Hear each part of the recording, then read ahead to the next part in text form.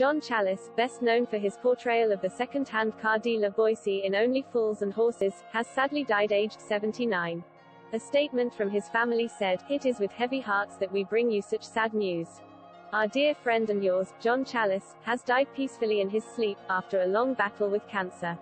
He will always be loved for being Boycie and leaves a great legacy of work that will continue to bring pleasure and smiles for many years to come. Please respect the privacy of John's family and friends at this difficult time, and be assured that in the future there will be an occasion to celebrate John's life, when everyone will be welcome to come along."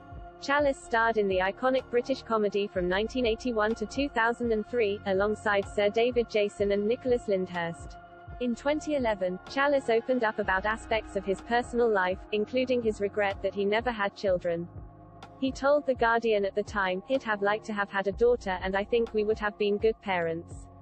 It would have been nice to pass on all the stories and the experiences that I've had. Not that they'd take any bloody notice, of course." Like me, the actor, who also appeared in Coronation Street in 1967, spoke candidly about his upbringing as an only child. He added, "I am an only child but I never felt lonely. My upbringing was strict and my father wasn't averse to corporal punishment. I remember lying in bed listening to my parents arguing about whether I should be beaten. My mother was obviously not keen, but I would hear my father saying, 'It's about time that boy had some discipline. When I grew up, blah, blah, blah. I'd come downstairs in the middle of the night and stick my finger in the lemon curd or the chocolate spread, and he'd be waiting for me.'" Challis also described how his father only gave him £5 in his life, and added that he came from a hard, northern background working in the Sheffield steel mills. His mother, however, was a softer touch who also had ambitions to become an actor. Challis discussed how his parents split while Only Fools and Horses was growing. He said, "By the time Only Fools and Horses became successful, he had got Alzheimer's and was behaving very strangely. My mother was also ill with some kind of subcutaneous cancer. To begin with, his drinking disguised the then the drink got so out of control that my mother left him. So I was dashing between the two of them, feeling responsible for both.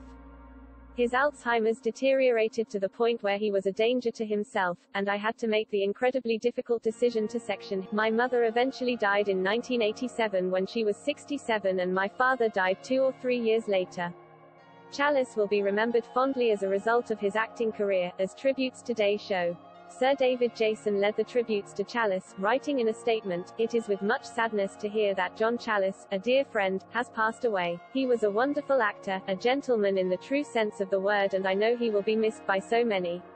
He said Boycie was a character so well loved by the many fans of that show, so I am pleased that he witnessed the outpouring of admiration recently shown for the 40th anniversary of the first episode in 1981. "I send my love and condolences to his wife, Carol." Sue Holderness, who played his on-screen wife, said in a statement, "Marlene without Boycie, it's unthinkable. John Challis was my partner on screen and stage for 36 years and my beloved friend. R.I.P. darling John. I will miss you every day."